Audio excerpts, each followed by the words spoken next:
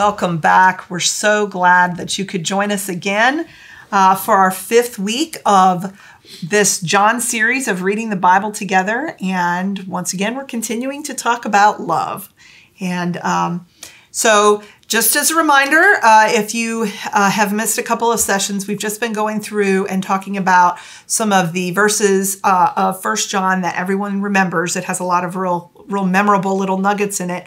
And going through and giving them some context in the book of 1 John and in the rest of the Bible, and just fleshing out what they mean and what we can learn from them. And so 2 weeks ago, we talked about dark versus light. And last week, we talked about what is love. And here's this week's verse. So 1 John 3, verse 1, "See what love the Father has given us, that we should be called children of God. And that is what we are. The reason the world does not know us is that it does not know him." So John says we're children of God. And that sounds really nice. You know, we like children. Well, it depends, you know, if you're a parent, it depends what time of day it is, if you like your children. But the thing is, it's really important for us to step back sometimes and look at scriptures from the lens of the ancient world, since that's where it was written, and remember what it would mean to be somebody's child in the ancient world. So it means inheritance. That's tied to being someone's child. It means protection for certain people, and maybe not for others. If they're, you know, if you are not in the right family, you don't have the kind of protection and the kind of privilege that you would in other families. And of course, it also means responsibilities. So we're going to look at this. Let's, as usual, give a little bit greater context just within the book of 1 John. "See what love the Father has given us, that we should be called children of God. And that is what we are. The reason the world does not know us is that it did not know him. Beloved, we are God's children now. What we will be has not yet been revealed. What we do know is this: when he is revealed, we will be like him. For we will be like him, for we will see him as he is. And all who have this hope in him purify themselves just as he is pure." So this touches actually on a little bit of everything we just talked about. It touches on inheritance, protection, and privilege. This idea that we're going to be like him, and a little bit less on responsibilities, but that's going to come up a little bit later. It's in there, but just it's going to be a little bit more drawn out when we look. We're going to look at some of the context from chapter 5 as well. So do you want to explain a little bit about the privilege part? I just want to zero in on one particular aspect of this. Mm-hmm. It says that in verse 2 that you just read, "Beloved, we are God's children now. Mm-hmm. What we will be has not yet been revealed. What we do know is this: when he is revealed, we will be like him, for we will see him as he is. Mm-hmm. And all who have this hope in him purify themselves just as he is pure." Okay, what I want to look at there a little bit is this whole matter of life after death. Because one of the great things that as children of God that we have is the promise that that death doesn't end, our physical death doesn't end our existence. That we will be with God after that and be with Christ. But the Bible doesn't tell us anything like as much as we'd like to know about what happens when we die. Sometimes we make things up, and you see cartoons with people floating on clouds. Yeah, floating on clouds playing harps. And a lot of the things that are in popular culture, and even sometimes in the church, are basically made up and are not in the Bible. Now, what the Bible does talk about, and some things that we can say with certainty, it does talk about a new heaven and a new earth. And, of course, the most well-known and some of the clearest teaching on that is in the last couple of chapters of the book of Revelation. Revelation 21, I'll just read a few verses. I'm skipping through the first 4 verses of Revelation 21, I saw a new heaven and a new earth. The first heaven and the first earth had passed away. And I heard a loud voice from the throne saying, See, the home of God is among mortals. He will dwell with them.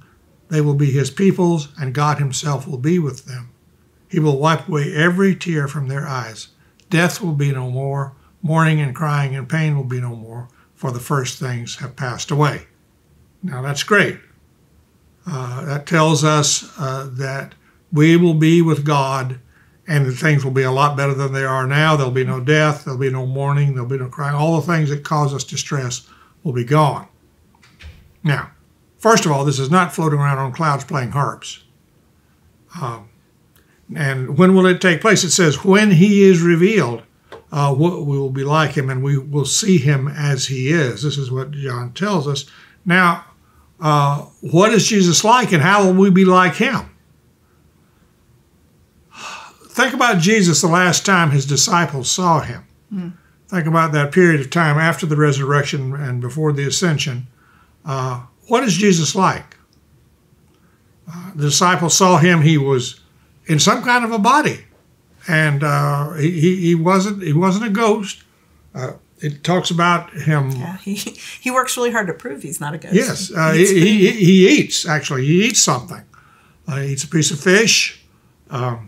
He has them touch the scar in his side when Thomas was having problems believing. He said, "Well, if you don't believe it, look here, right here. This is, you saw the spear, or you heard about it. Here it is. Touch the scar."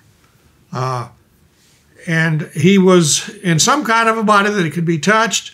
He could do some things they couldn't do. He was able to appear inside the locked room where they were hiding at one point.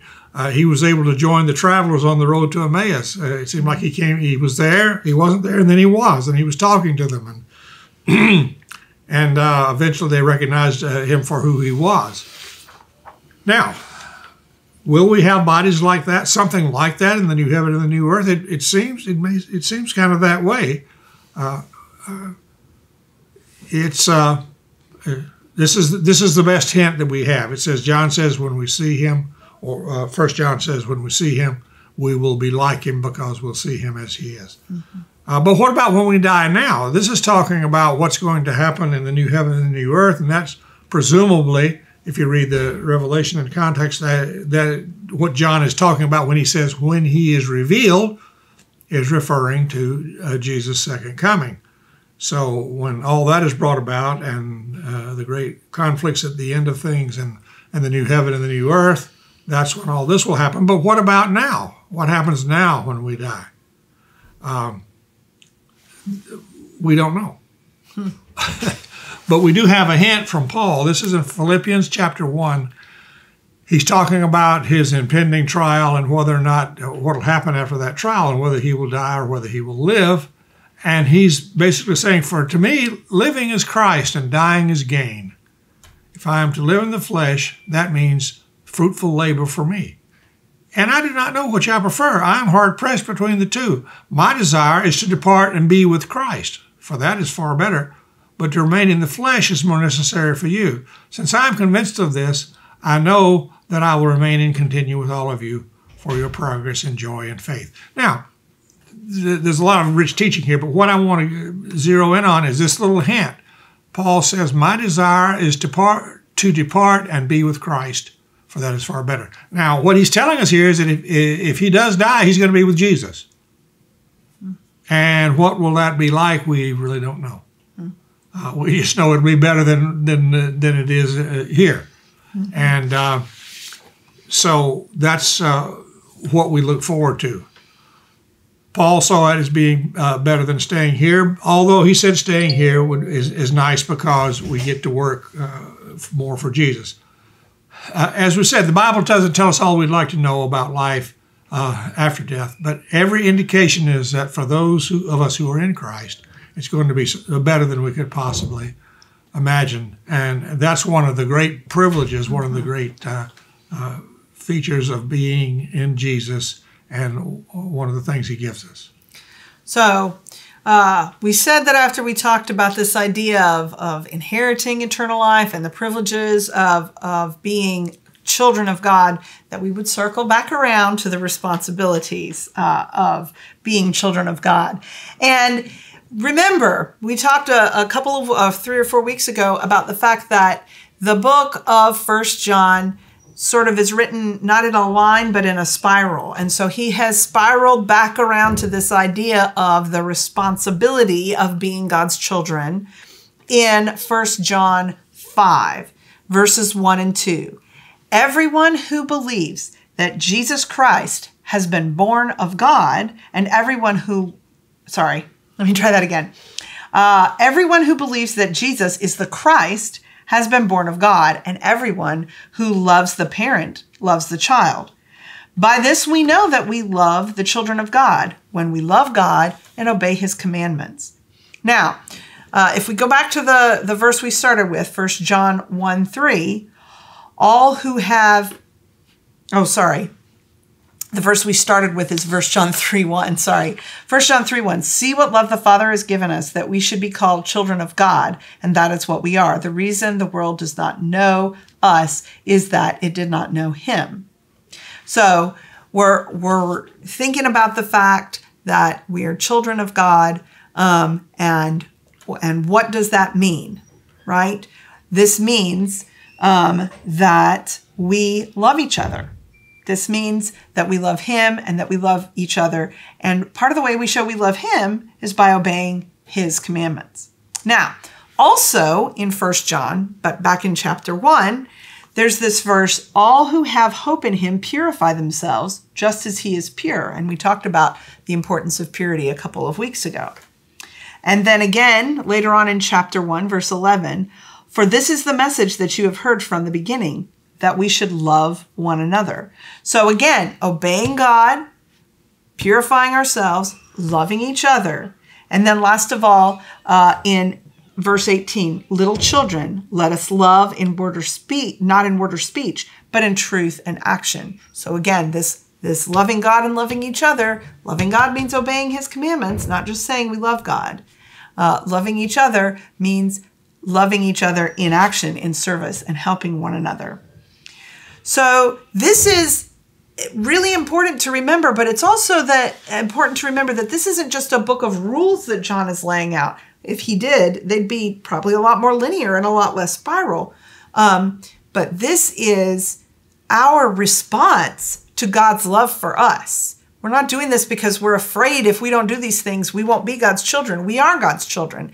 And because we are God's children, because he loved us so much that he made us his children, our response is to love him and to obey his commands. So we are well and truly loved. We are adopted into this new family. And this gives us the privilege of eternal life, but also responsibility to this new family. So this week, let's find ways to rejoice in and care for what God has given us. And next week, we're going to look at what loving that new family does and does not look like. We hope you'll join us then. Thanks a lot.